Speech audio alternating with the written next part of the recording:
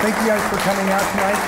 For those of you that are at home, this is a very upscale, high-class event. And so I'm really sorry you're not experiencing that, because it really is. It's a lot of fun. It's what you would think a gallery opening would be if cool people went to gallery openings, right? So it's just a lot of fun. I enjoy these gallery openings an awful lot. And every time they start the email cycle with me and say, here's our featured artist, and go visit the portfolio. Just amazing work.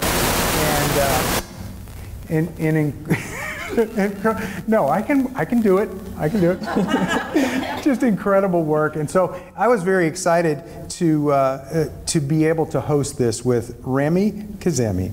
I want to read you a little bit if you're not familiar with him, and then I also want to invite our viewers at home to open up 2 browser windows so that you can actually go over and see some of the work that we've been experiencing on these beautiful big prints here in the gallery. So let me go through just a brief introduction here. Rami started photography as a hobby. He holds a degree from the Recording Arts Canada and has a background in music and audio, but he realized that particular career path wasn't for him. He decided he wanted to please the crowd. After picking up his first camera, he fell in love with photography, especially photographing outdoors. He enjoys the journey through his lenses and loves to explore the backcountry of planet Earth by photographing places that have been rarely seen by the human eye. And we'll get into a little bit here tonight about why that is. His passions for adventure in the wilderness and pristine landscapes is the driving factor behind his photography. Please welcome our featured artist this evening, Ramtin Kazemi.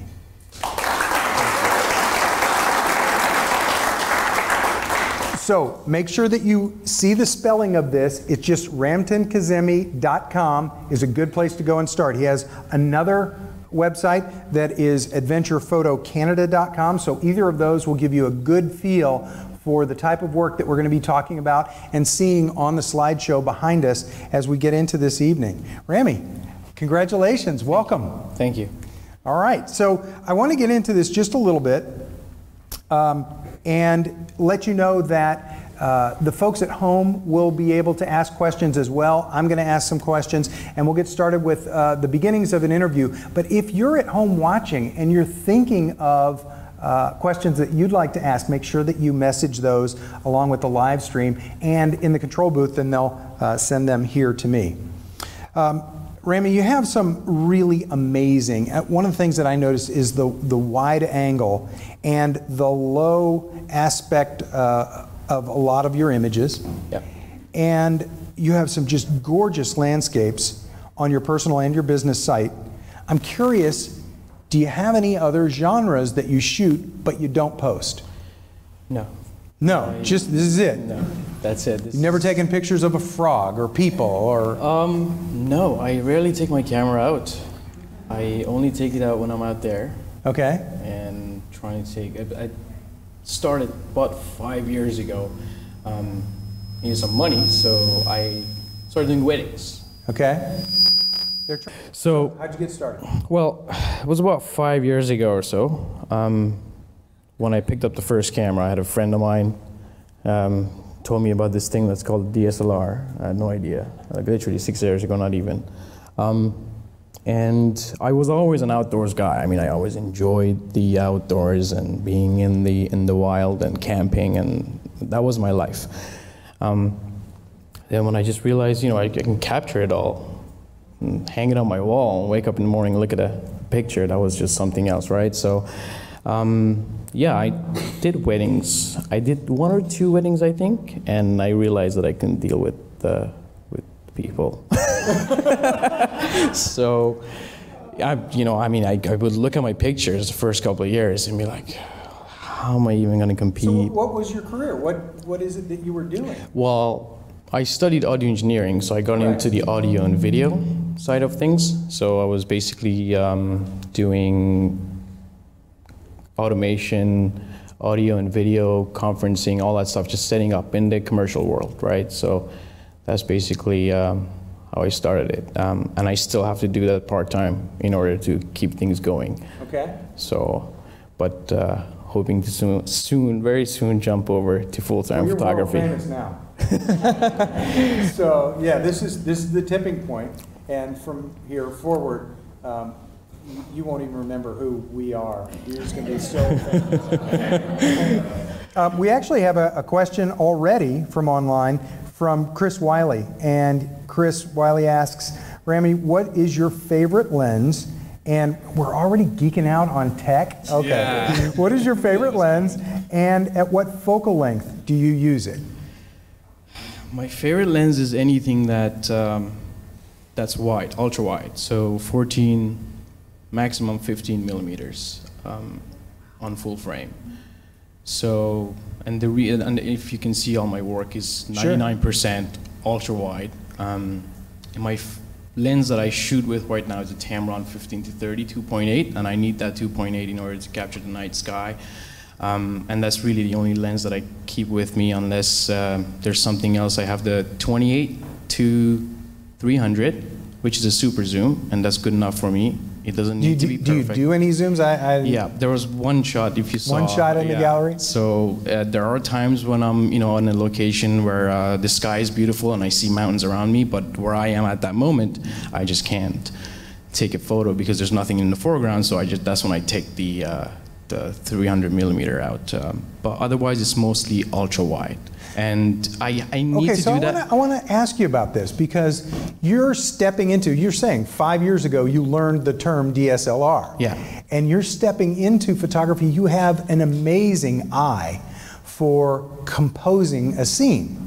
And there are a lot of things that a lot of us that have been taking pictures for years see these images and we say, not only do we want to be there, but we want to see things the way you see them, from the perspective that you see them. How did you learn that part of what you do?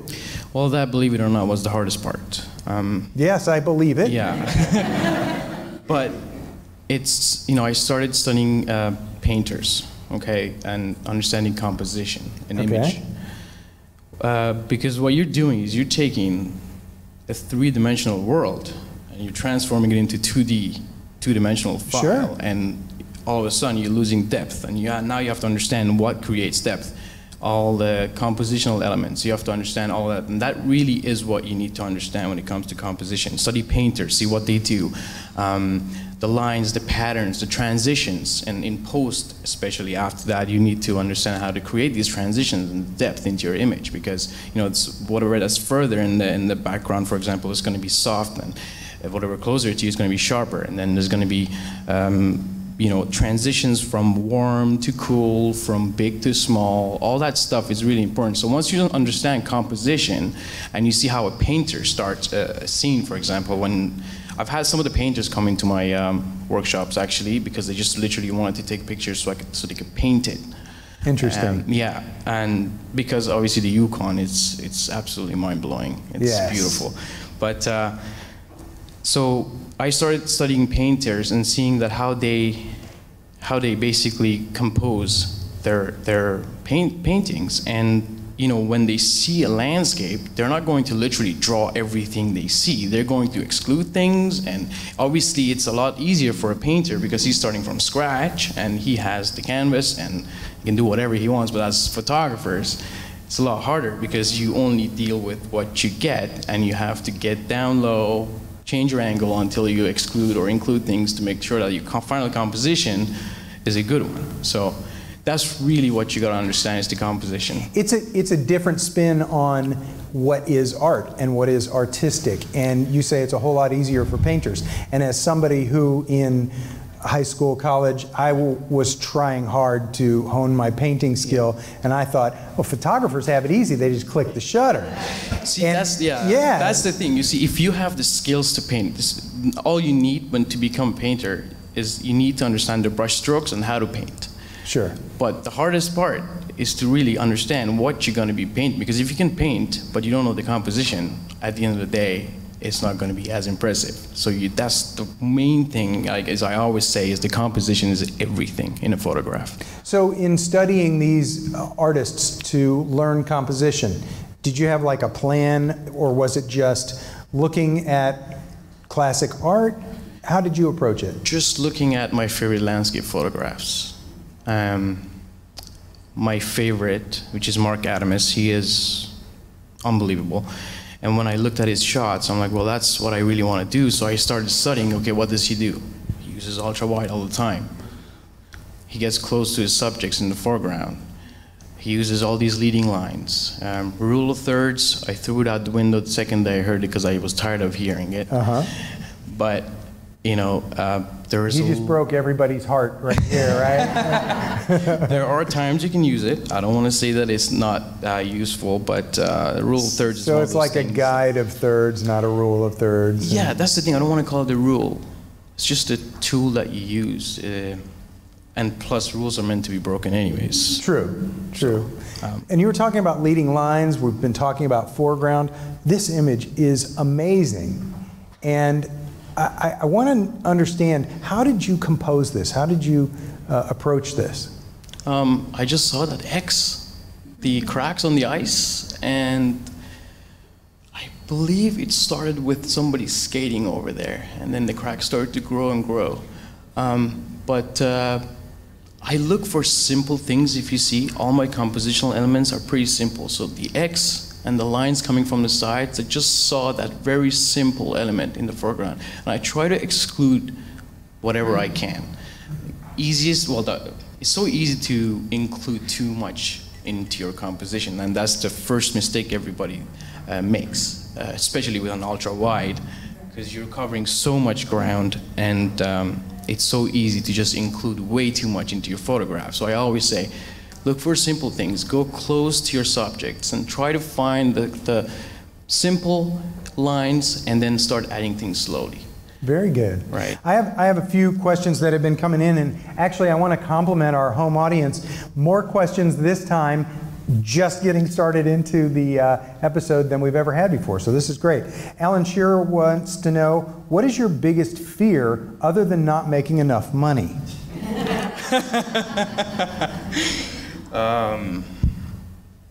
Biggest fear? I don't know. I don't know if I have.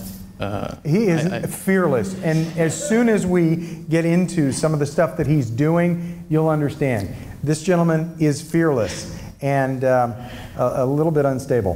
The next question is from Katrina Steele. She wants to know, what is the most remote location you've shot? That would be the Yukon. And this is part of why I was talking about your fearless. We were talking a little bit before the opening of the gallery, and the conditions that you have to put up with. So I'd like you to give a little bit of, pull back that curtain a little bit and tell people some of the stuff that you do, where you go, what you put up with, as far as capturing these images. It is wonderfully, the temperature here is great. No. So talk a little bit about what you put up with to get some of these shots. Standing in the water at minus 45 Celsius with waders. Yeah. So Stuff like you have a corner on this market. I'm not going after it.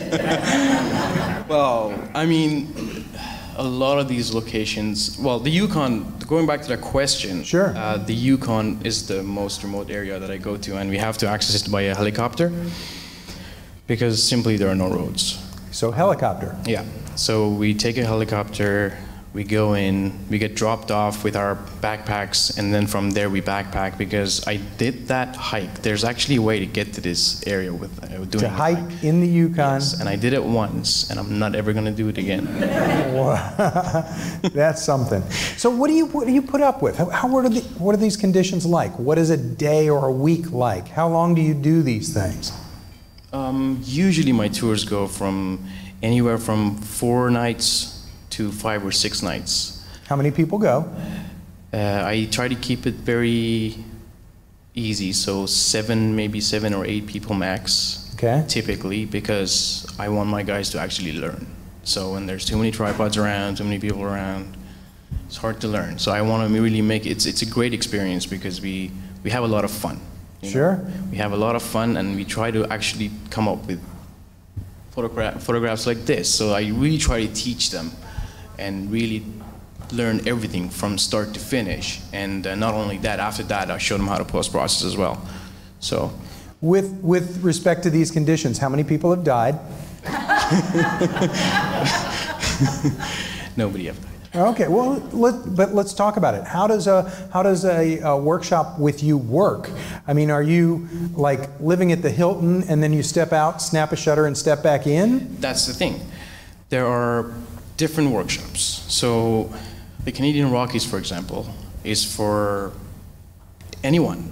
If you can walk on ice and water, and snow. If you can walk on ice, did you catch that? If you can walk on ice and water, if you can walk on water, that was great. Should have said that.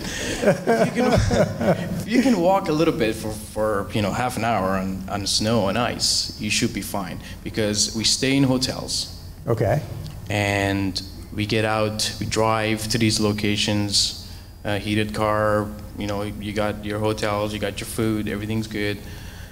The only place that right now I do that is really adventurous, camping type, is the Yukon. Okay. So that one is, how many days? We're talking about 5 nights being in there with the backpack and a tent. It could go anywhere from 0 to -10 at night. With a good sleeping bag, you're fine. And those. But yeah, it's. Well, for the Rockies, it's actually pretty easy. Okay. A lot of people come there in the winter because it's beautiful out there, and a lot of people go there to ski and to visit the area, and we just stay relaxed and wake up a little bit early for the sunrises. Of course, I mean, if you're coming on these tours, you want to catch the sunrises. You don't want to miss them. But the good thing about Rockies at that time of year is the sun comes up, and 3-4 hours, you got the golden hour. Oh, that's great. And even at 2 in the afternoon, that sun never is up in the sky. It's low. It stays very low. So anytime there could be beautiful photographs taken. Very good. Yeah. We have some other wonderful questions rolling in. Leslie Breeze, Natalie, is there a shot that you compelled to get? Is there a shot that you are compelled to get? What shot has surprised you the most, good or bad? So is there some sort of shot that you really are drawn to? Typically, it has to have a mountain in it, because I've always loved mountains, and okay. There's something about, I've got a tattoo of a mountain here, but it's something, I can't explain it. It's a feeling that I get every time I go near a mountain and I just camp out. So I typically just go towards the mountains and anywhere that's got really nice remote mountains areas. But I'm trying to expand right now because I want to do some more accessible, easy to accessible locations now. So things are going to change. I think I'm going to do more and more of different areas because I need to expand. Okay. And I want to have different type of images as well. So I am working on that. Now, Leslie also had a second part to her question, which was there ever a shot that really surprised you? Which one surprised you the most? In other words, in a lot of these cases, with a lot of professional artists, professional photographers, you have a vision in your mind of what you'd like to capture. Yeah. But have you ever surprised yourself? Not really surprised. I mean, yeah, the only time that I was surprised was by the color of the Northern Lights, how the camera captured it. Okay. Right? Because when I was looking at it, I mean, it was beautiful, don't get me wrong. I could even see the glow through the tent. My friend woke me up at like midnight, right, not far from that area. He's like, you gotta get up. I'm like, I just opened my, there. So I just opened my eyes and I'm like, just could see a glow through the tent, like literally. So, and I opened the zipper, and I could see them dancing just all over the sky, right? So, but it is not quite like that. It's more like whitish green. So you don't see it with intense colors, but when the camera captures it, within 8 seconds. Captures a different spectrum. Well, yeah, you can see the color with your eyes, but it's faint green. I see. But the camera captures it, it's like, holy, that's really, really green. So it's that was really interesting. One has come in from Chris Wiley, as of today, what is your favorite photo and why? And if it is one from the gallery tonight, what is the name of it? And by the way, would you get the mic just a little closer to you, and they can turn the volume down, we won't get the feedback. All right. So there you go. Good. So what is your, as of today, what is your favorite photo and why? I don't think I can answer that. Don't have a favorite? No. They're all your babies? They are. I mean, you know, it's like, yeah, you can't just select a photograph and say that is my favorite. They're all very special in their own unique way, so it's really tough to answer that one. Okay, I'll let you off the hook on that. A good friend of mine, brilliant photographer, Ali Rajabi. What is the concept of your photographs? If somebody has your equipment and be a professional one, they can make this picture too. So what makes your photos different from the others? It's my own eyes. I guess I see things differently. So your composition? Yes, I mean, that's the thing. I love teaching because I can teach everything I know, starting from composition, from lighting, from post-processing. I can teach you every technique that I know in post-processing, but at the end of the day, you or anybody else is not going to make images exactly like me. They're going to have their own vision. Sure. So it's just, everybody's different, I guess. You know, I have my own. Well, let's talk a little bit about some of the things that you do teach. You teach, obviously, how to capture the image. You teach post-processing. Yeah. Do you do anything in post-processing like compositing? This is actually a question from James Durnford. Is there any of your work that is composited, and do you do bracketing? Bracketing I used to do when I shot with Canon, but I don't have to anymore with Nikon because it's got such a great dynamic range. Okay. I can get most of my shots with one single exposure, and if you can see, most of them are dark, and I like that dark shadows in the photos. So yeah, I rarely do bracketing if I have to, but. And you shoot raw? Of course. All raw. Okay, it's not a stupid question. So I was asking for, Bill Smith asked if you shoot raw. It wasn't me. Yeah. No. That was a hard name to come by.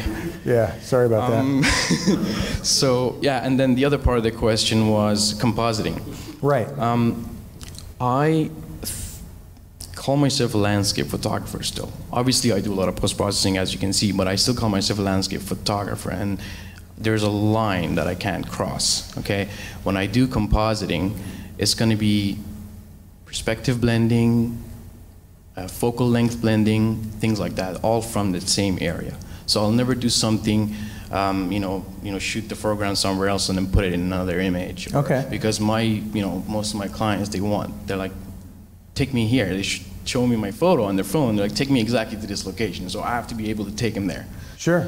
So I still take photographs, but yes, I do perspective blending, a lot of that, and none of the exposure blending, again, we don't need that anymore, but yeah, focal length blending, because when you shoot ultra wide, some of those mountains in the center of the frame can look really, really tiny and small, so I gotta actually shoot another file with maybe 35 millimeter or 40 millimeters, and then I blend the two together. So the foreground is shot wider. Interesting. So you shoot the foreground wider, and you still get the same overall image. Exactly. So I bet that is a big part of your process. Let's talk a little bit about your workflow. You have something in mind. You go to a place to capture an image, and then once you capture a raw image, then you take it back and work on it on your computer. And so let's take me through the process of image in your mind to finished image ready to print. I rarely have a project in my mind. Okay. There are times that I have something specific in my mind. I'm like, yeah, I wanted it to be a night shot with the Milky Way, with a canoe, for example, in the foreground. But most of the time when I'm exploring, it's just it ends up being something different. I mean, maybe I don't think about it at all. It just comes at that moment. Depends on the light, depends on the moment.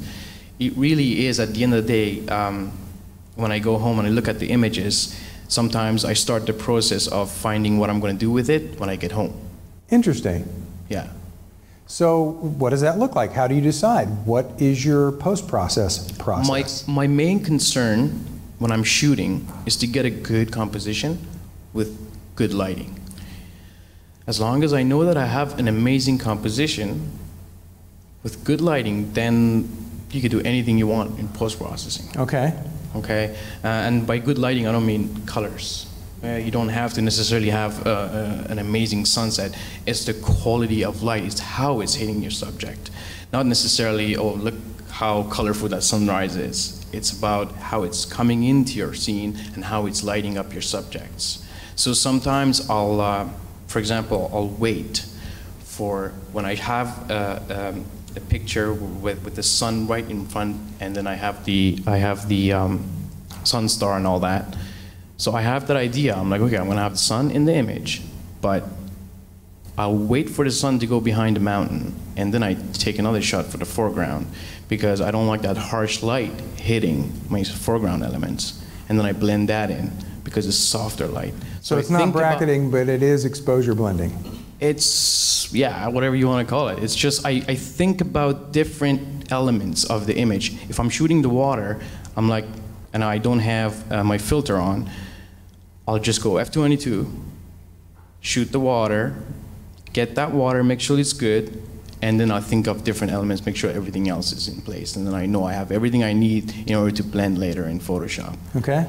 When you do that, are you capturing multiple images from the same exact tripod position? Yes. Sometimes I set perspective blending. Sometimes I move the tripod just to be able to get a different perspective, but it's going to be literally within that same area. Just moving the camera ever so slightly up and down can make a huge difference. Sure. And sometimes I'm able to get, for example, the mountain and everything I want in the background, but because of my foreground, I need to be here, for example, then I'm going to lose the background, so I sometimes move a little bit. And that is something that is really breathtaking and striking about your images. You, as an observer of the images, I'm thinking, this is gorgeous. I know it's real. How is it captured? And this is helping to understand that you're doing this perspective blending. Yeah. Because I see wide angle, and I'm like, but my wide angle doesn't ever give me that. Yeah. So you're cheating, and no, I'm just teasing him. He's not. But you have an eye, and you have the ability to pull these elements of a scene together that you've captured with different perspectives. Yeah, I mean, it's like I said, I just think about it as the final, like I just think about different elements, right? And sometimes you just can't get everything in one shot. You just cannot. How did you learn to do this? To be honest with you, we go back to that same first question, I believe, which was understanding composition. Yeah. So studying my favorite artists. Okay, so when you start to understand what makes a good image and a good composition, which is something that I can't really get deep into detail right now, then everything becomes so easy. Learning how to do something is not the hard part. It's learning what you want to do. You have to understand what you want to learn and what you want to do. Once you find out what you want to do with the image, learning how to do it is the easiest thing. The hardest part is finding what you're going to be doing. Okay. Right. Let's talk a little bit about your workshops. Yeah. How do these come together?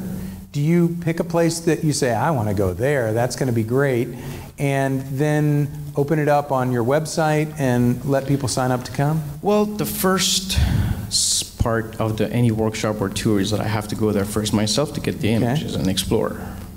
Explore until I have the images, until I know the place, because I'm not just an instructor, I'm also a guide, so I need to know where I'm going, I need to know how I'm getting to places. So that's the first part, and then the image is really what sells the workshop, right? Because they want to know They want to basically get the images that I get. So I take them out there, I show them exactly how I do it from start to finish. Okay. Yeah, so. So you go out, capture images. Yeah. That's how you build a workshop. Yep, exactly. That really is it. You do need those initial images. How are you marketing your workshops these days? Marketing, I'm not really good at marketing, to be honest with you. But you I get try. people to go to your workshops. It's my website. That's the only thing. Yeah? A little bit of social media, but it's mostly my website and the images. Really the only thing that's selling it right now. Now, are you posting your images on Instagram? Are you posting Instagram. I have an Instagram account, and I have Facebook, and then I have the website. But yeah, so, but I really suck at marketing. Okay, let me ask you this. Do your workshops sell out? They are selling out, but I do announce them. Like, it takes a long time. They're selling out. Well, here's the thing. They're selling out, but it takes me a long time to sell them right now because I announce them a year in advance. I see. Right? So, but I need to get to that point where I can just... You should win a gallery or something. I should. Yeah. I should. That would be a great idea. Yeah, it would be great for it. That would be a great idea. Okay, so let's step back a little bit and talk about some of the nerd stuff. I come at photography from a gear angle, so I'm always interested in what gear are you shooting, and I want to talk a little bit about that. So we've talked about composition, your artistic background, and seeing images from an artistic perspective. Yes. And then somebody told you about this DSLR thing. Yeah. So what has your journey through the gear been like? At the beginning, it was all about the gear, you know, because like I said, I was looking at the images going, well, my favorite landscape photographers, and I was like, well, these look just mind-blowing. They're amazing. So I would go out and shoot and come back home, look at the images, be like, ugh. What? How are we ever going to compete with these guys? I mean, this is just impossible, right? So I'm like, no, there's got to be a way. I just have to study it more. And I really wanted to do it. That it really comes down to that I wanted to do it. Okay. Anything in life. You want to do it, you'll do it, period. Okay. Now, you're an outdoor person to begin with. Yeah. How does, before photography, what was your life like? How did outdoor stuff fit into your world? Well, since I was little, I always remember that every time we went to, you know, a camping trip or a picnic or anything, I was just the happiest, you know. As long as there was, you know, trees and mountains and water around me, I was happy. Okay. It just made me happy. I don't know how to explain it. I remember since I was a little kid, I always loved being in the outdoors, and it just never stopped. You know, and that's actually what's helping me right now with landscape photography, especially going into these locations. Like I said, I enjoy doing what I do, not necessarily the end result or the picture or the photograph. Yes, I am doing the photograph because it's just, you know, they're my trophies. But at the end of the day, I love getting up at 4 in the morning to go and watch the sunrise. If you don't, it's simply not going to work because it can be demanding, you know. It can be physically demanding sometimes. Sometimes you get lucky. Sometimes, you know, if you come out with me in the Rockies, you don't have to worry because everything's taken care of. But as a personal, like for me, for my personal trips, you know, I don't know anything. I'm going to explore, so anything could happen, right?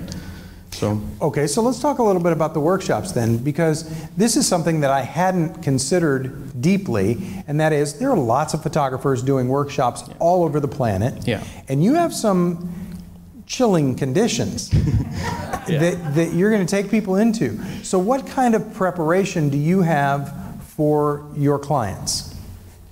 Well, it's mostly just informing them about, you know, the temperatures and the stuff that we're going to be dealing with. The most important thing is that you tell them, you know, where we're going to be sleeping at night, what we're going to be doing each day, what the temperatures are going to be like. Are they prepared? Do they have already clothes? Do they need to buy? So you know, as soon as they sign up, I'm in contact with them on the phone or email, and I help them out to get everything that they need.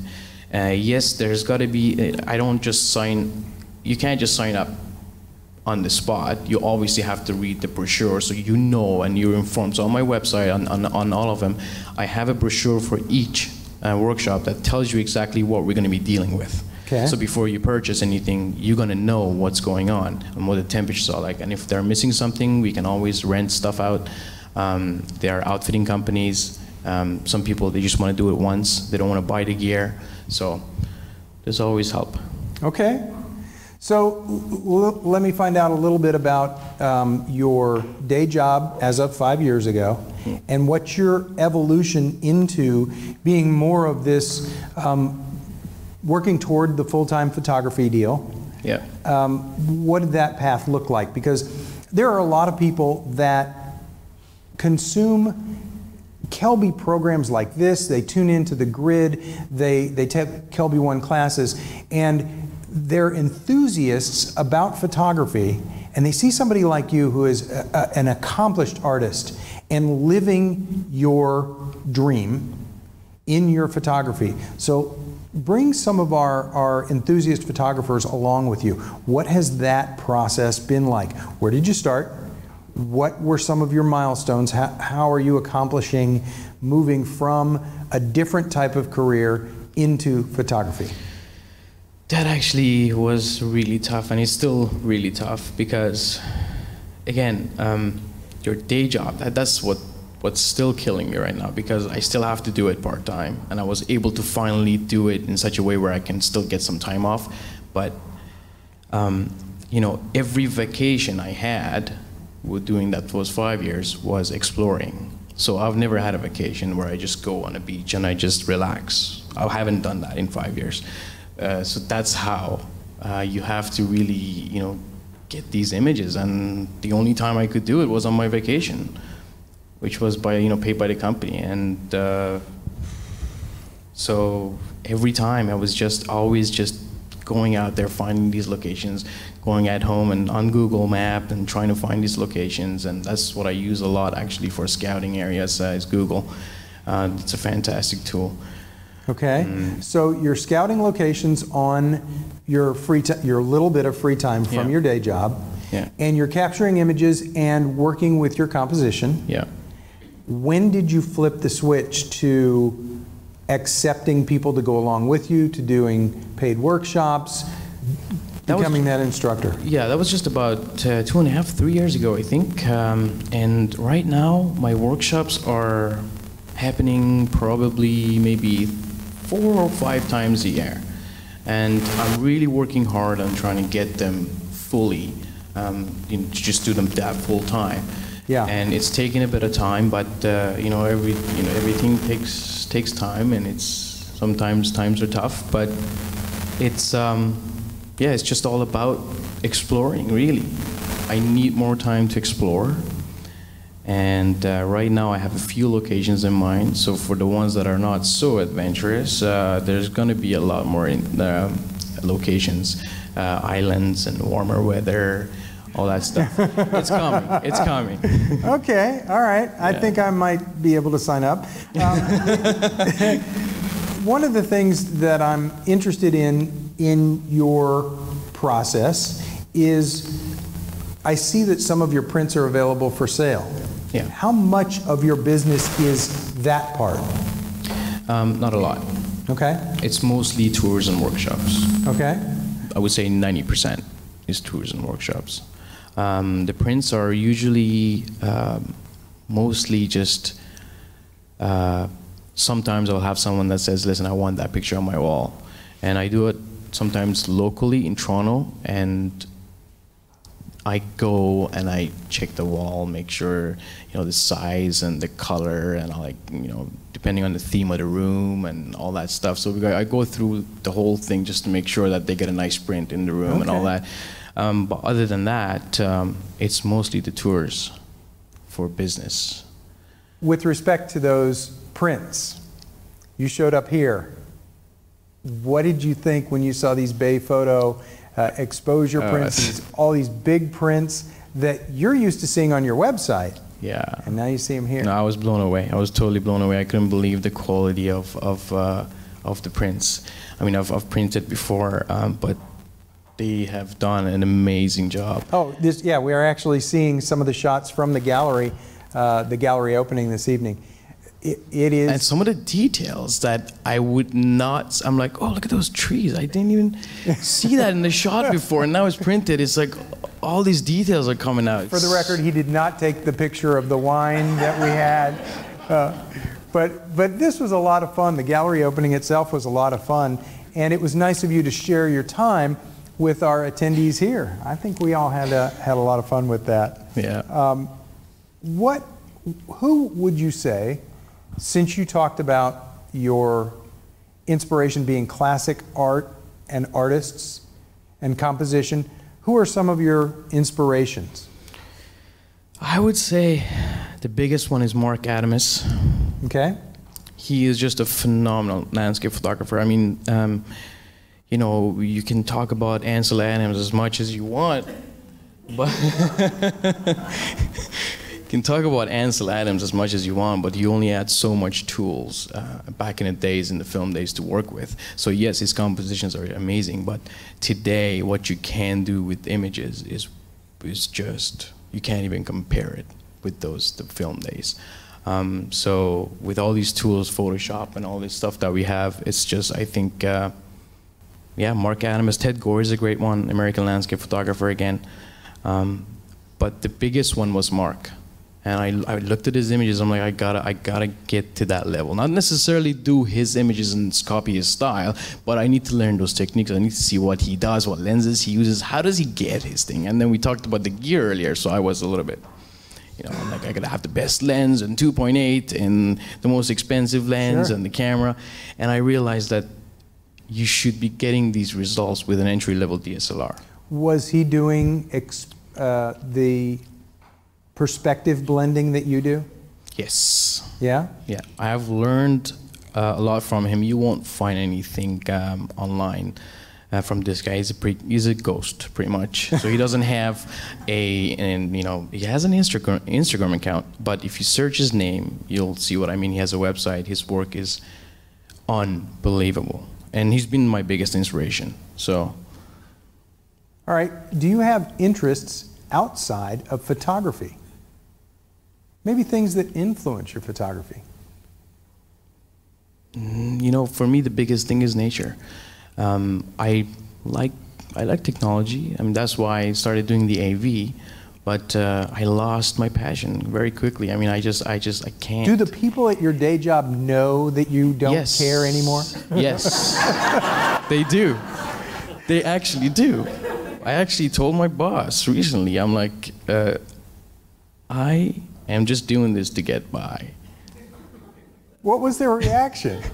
He was like, listen, man, as long as you come to work, that's all I care about. That's great. Yeah. That's great. So in doing landscapes, I see a lot of very cold places, and you talked about warm places. Have you started scouting? I am just in the middle of checking this place out. I can't tell where yet. Okay. But I've started checking them out, and it's a place, it's a very interesting place. It's got sand dunes, sea stacks, almost like the American Southwest looking like the landscape. So it's got a kind of a little bit of everything in it. So and I don't have, I haven't seen a lot of images from that area, which is what I want to do. Mostly go to places where it's not been photographed to death, like Iceland. Right. Right. So that's where I usually try to go and try to just, you know, find new perspectives. But yeah, it's coming. I can't tell you where yet, but it'll come up soon. All right. I want to read a quote from your website. Sure. I found rather interesting regarding technique and process. So the quote is, "In order to produce images that are pleasing to the human eye, the artist must know imagery. We must understand the basics like composition, lighting, and color. These fundamentals are unavoidable. Settings, cameras, lenses, and tools come second." So you're not looking for a Nikon sponsorship? No. Okay. No. Not at all. Nothing should matter until one understands how to add depth to a still image. I use lots of different techniques on my work: exposure blending, perspective blending, or even blending different moments of time. I do what I can to make my photographs presentable, and nothing will ever stop me and take my creative freedom away. You sound really committed. I am. I have to be, because there's a lot of people out there. They're trying to tell you that you're not a photographer because you do this. You do too much Photoshop. And I'm like, you know what? It's my thing. Okay. It's. I mean, I don't know why people they're just always judging. So I gotta have to kind of put it out there. That was my artist statement, just to let people know what I do and how I do it, and I'm gonna continue doing it the way I do it. Like I said, there's a line. There's going to be a landscape photograph. It's going to represent the reality. It's not going to be something crazy. I'm not going to add the Milky Way on top of every mountain where usually you don't see it. But, I just wanted to put it out there so that people know. And there's some post-processing out to be done to these images. You say you teach post-processing. Yeah. How do you teach post-processing? In other words, with your workshops, you have people out in ridiculous conditions, and then you come back to a hotel and teach them post-processing there? So if there's a hotel, sure, we'll do it there. If not, I'll get back, I'll record a tutorial, and I'll send it to them. Okay. Do you do any instruction for people who are not at your workshops? In other words, do you have... Yes. Okay, so tell me a little bit about what you have. I do one-on-one Skype sessions. It's all on my website. I do also private tours as well. So if anybody comes along and just messages me on the from my website and says, listen, I want to go to this place and I want you to take me there and show me how to photograph, I can do all that stuff as well.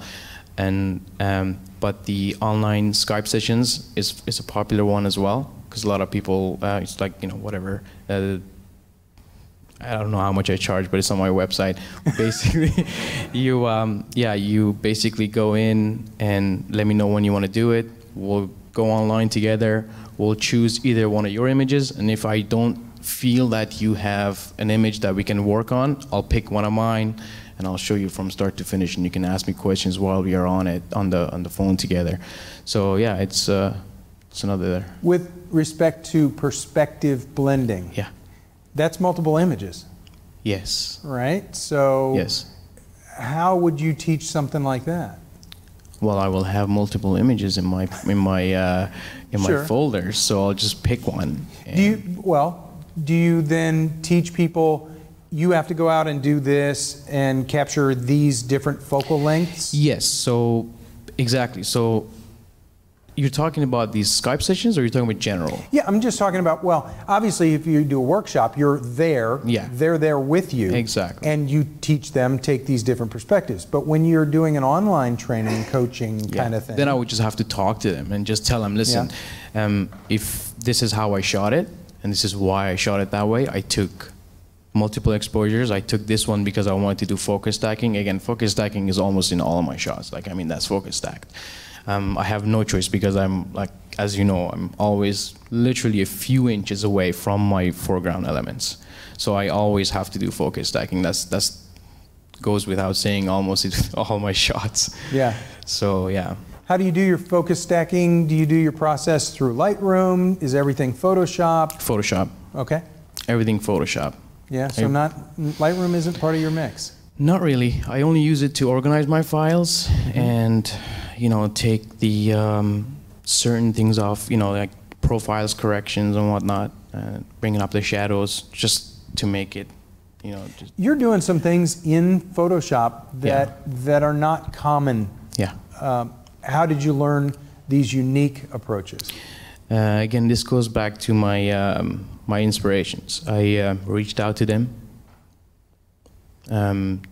trying to get them to teach me, got some of their tutorials, because the books out there, believe it or not, I read a lot of books and online things. It's just, I have learned so much more by just watching 1 hour of tutorial from my favorite landscape photographer than I did reading many books. Interesting. So, yeah. Okay, so you mentioned at one point, you kind of skimmed past it, helicopter hikes. Yeah. Tell me about that. A lot of fun. Yeah, it's a lot of fun, and they're free, right? There's helicopters out there. You just you go out and you just wait for the next one. Yeah. So how do you arrange something like that, and how do you find out about it? And then how do you find a helicopter pilot who's not crazy, or just crazy enough to take you to those crazy places? Yeah, well, that's a big part of landscape photography is planning. Okay, so planning is really, really important. So for me, I have to find out first how I'm going to get there, who's going to take me there, and all that stuff, like you said. So I just research. I spent sometimes months, literally months, to just find out how I'm going to take one single shot. So I'll be doing research for a year in advance, so I start already researching where I'm going to have to go. Who's the local guide there? Maybe they can tell me a few things. Is there any charter flight, helicopter company out there, which I found, and then now they're just working with me. So I just use their services, their helicopter services. All that stuff is just all research, and okay. and it takes a lot of time. It takes a lot of time, surprisingly a lot of time to research all that stuff out. And I guess this is what most people pay me to take them, because they just don't want to spend the time and doing all these research, right? So that's and planning. It's I guess the boring part for most people, but it's not boring for me. I love planning. So I love getting on Google Map and trying to see what there is to shoot and finding where the sun's going to be coming up from. Do you have anybody that ever commissions you and says, I want to go there, and then you have to do the research about a place that somebody else wants to go? Yes, absolutely. Yep. Because they know that I can take them there and show them how to take the photographs. So even if I don't know the place, that would be mostly like a personal, private tour. Sure. But yeah, I have had people come up to me and say, let's just go there. I've never been there, but I want to go there. As a photographer, do you do any, what I would call self-assignments? Do you do anything where you say, I want to create such and such, or I want to improve a certain aspect of my work? Oh yeah, I mean, like where I am today is nowhere near where I want to be. I mean, this is just far from where I want to be. Where do you want to be? I just got to get better. What's better? This is really good. It's never good enough, though.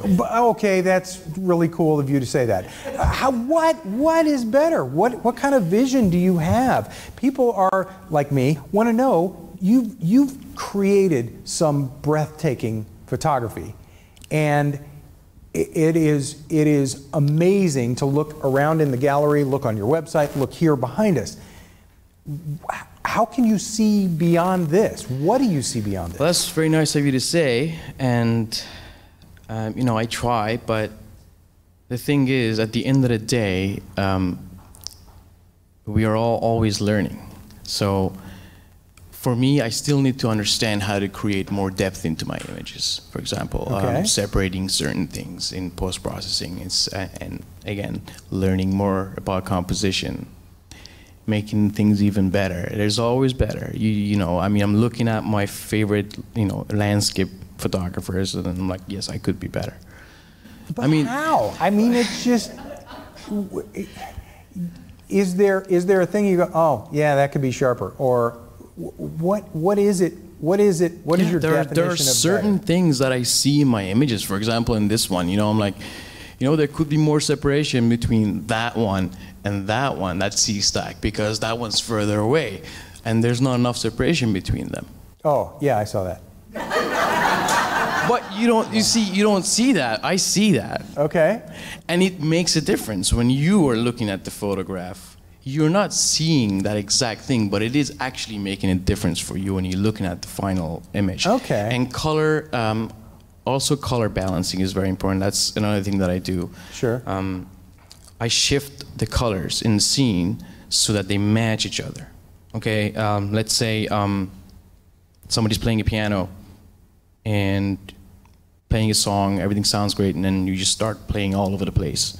Sounds bad, right? You don't want to listen to it. It's exactly the same thing with color. It's exactly the same thing. There are two colors in the scene that don't work well with each other. They need to be in harmony. So if there is a red and a green, I'll shift the red to a point where in the color wheel matches a harmony, a color harmony. Okay? Interesting. Yeah, so that goes to in every one of my shots. So when I'm done post-processing, I'll go over the colors. First of all, see how many colors I'm dealing with, and then see what harmony is going to work there. Because there are all these different types of color harmonies that are out there that are known to work with each other. And artists know that, painters know that. And I just go in and shift the colors until they match. Which tools in Photoshop are you using for that process? There is, I don't use a tool anymore, but I used to use that thing called Adobe Color Themes. Okay, but what processes? Okay, so you can just use selective color. Selective color is the best tool to change and shift your colors. You can do amazing things without ruining your colors. So selective color or just hue, saturation sometimes hue is enough. You get to certain color, you pick that color, and you just change the hue just a little bit so that it matches the rest of the color in your scene. So you're making consistent color families across your entire exposure? Yes. So at the beginning, I used to look at these color harmonies, right? So I would look at them and say, okay, there's this color harmony that I need to go by. So I would look at it literally and then see what colors there are and match it with the color harmony. But now I don't really use that anymore because I'm used to doing it. So it's one of those things that once you start doing so much, then you know what color works with what. So I know in my head what to shift so that it matches the rest of the scene. But at the beginning, you might need that tool to understand, okay, it's called Kuler, I think. Okay. But yeah, you can go online, and Adobe has that. So I'm getting messages here that we do need to wrap it up. Yeah. So as we do this, would you tell our home audience how to find out more about you and your learning process and your workshops? Sure. First of all, thank you very much for tuning in, everybody. And you can find me on ramtinkazemi.com or adventurephotocanada.com. Everything was going to be there. You can contact me. I answer every email. I'm very interactive with people that way.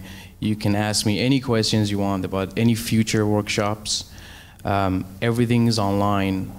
My photograph, my portfolio, the trips, the information about everything is all online there. So again, thanks for tuning in. Ladies and gentlemen, Ramtin Kazemi.